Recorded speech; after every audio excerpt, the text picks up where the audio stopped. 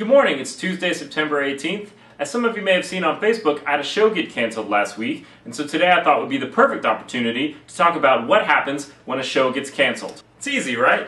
You just sell the crap out of some DVDs and then wait a couple years and eventually your show will get picked up and remade by Netflix. Wait, what? Oh, not that kind of show? I've made a huge mistake.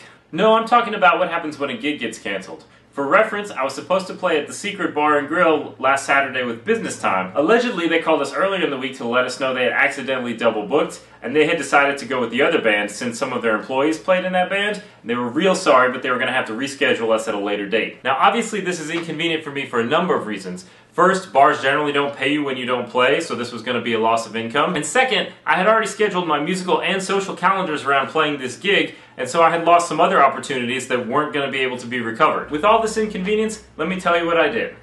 Absolutely nothing. First, let's cover the positive absolutely nothings. I did not sit around in my pajamas and mope all day over the loss of the gig. I did not give up drumming altogether, taking my drums into a lush jungle and throwing them into an abyss. I did not pound on the door of the bar and dramatically yell, "Why won't you let me play? Don't you love me anymore?" Earlier in my career, I used to take all these cancellations personally. I thought a bar canceling a gig on me said something about my ability as a musician or about the quality of my band.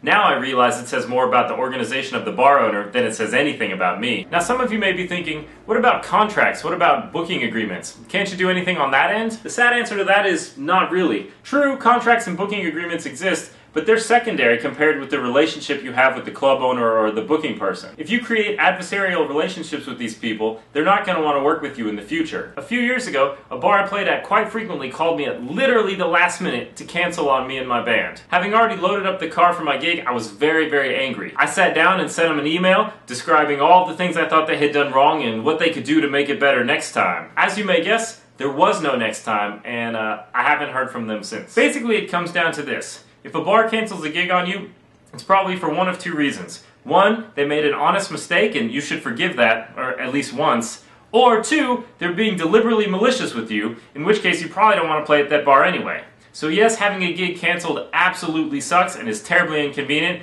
but it's kind of just an occupational hazard. And now, on to this week's Things of Note. On Friday, I'm playing a wedding with the Metronomes, which should be a good time, except you can't come and see it. Unless, of course, you were invited, and then please do come. Assuming, of course, that you filled out your response card and sent it back in time, and given my personal experience, you probably didn't. "Why haven't you sent back your response card yet?" he says to nobody in particular. Then, on Monday, I'm playing with the Metronomes again at Comedy Off-Broadway. We're opening up for the Dojo Big Band, and the show starts at 7 o'clock. I don't have any other details like cost or how long we're playing or anything like that. I'll link to the websites in the description, but just be warned, Comedy Off-Broadway does not keep their website up to date, at least with respect to their musical acts. Okay, that's all for this week. If you're into some big band jazz, please come out on Monday nights at Comedy Off-Broadway, and if I don't see you Monday, I'll see you next Tuesday. Thanks for watching.